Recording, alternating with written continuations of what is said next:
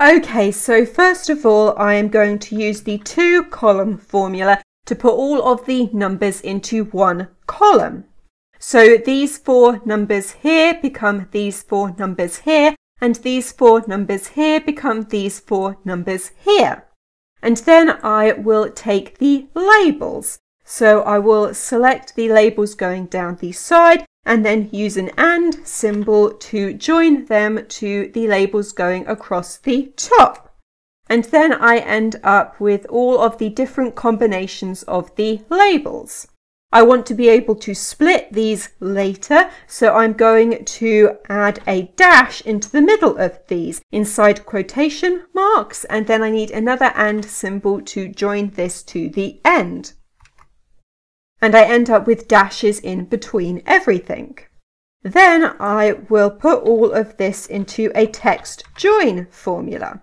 The delimiter needs to be something different this time, so I will use a full stop, and then I'll do 1 to ignore empty cells, even though it doesn't matter in my case as I don't have any empty cells, and then all of the rest of this becomes the text, and close brackets and enter.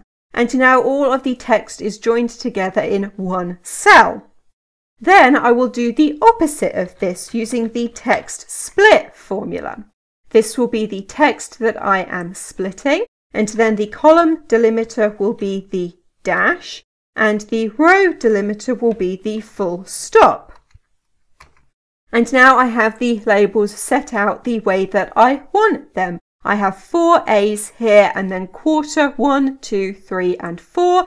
Then I have the same thing for the B's and the same thing for the C's.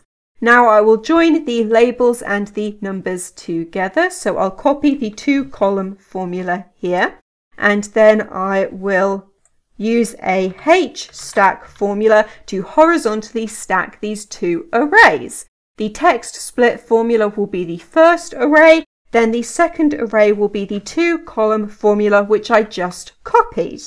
And now everything is joined together.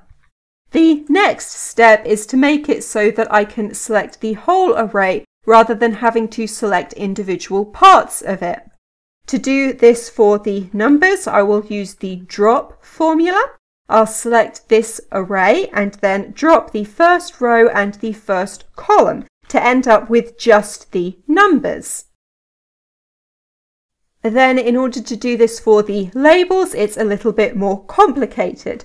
I'll select all of the first column and then join this to the first row.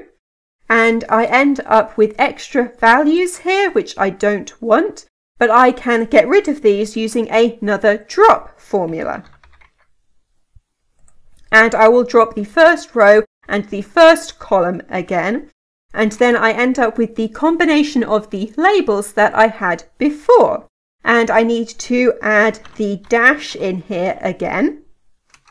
And then the next step is to find a way of selecting just the first column and the first row.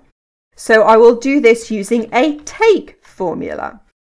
I'll select this array here, and then I want to keep all of the rows. And I want to take just the first column, so I'll put the number 1 in here.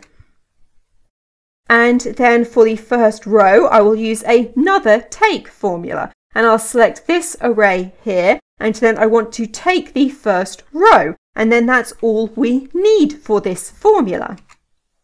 Now that I've got all of the formulas, I will combine them together. So I'll copy this take formula here, and then that will replace this cell reference here. Then I will take this formula here, and that will replace this cell reference here.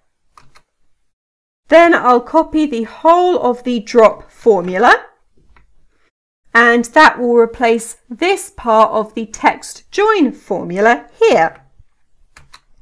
Then I will copy the drop formula for the numbers, and that will go inside the two-column formula.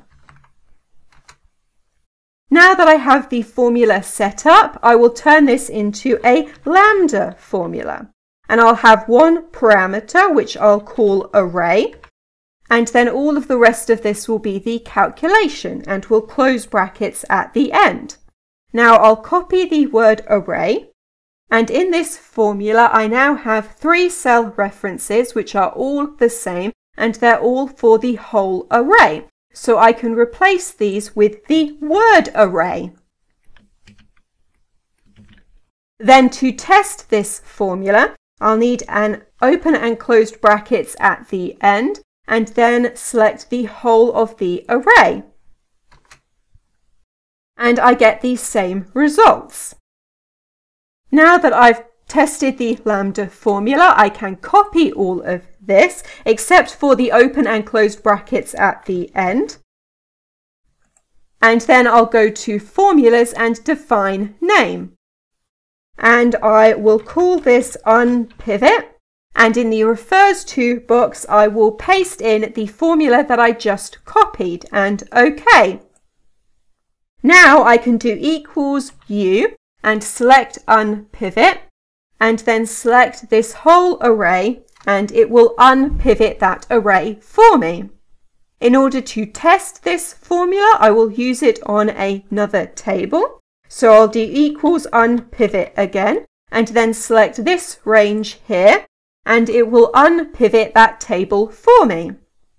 Okay, so in this video I have shown you how to make an unpivot formula in Excel, and that is everything.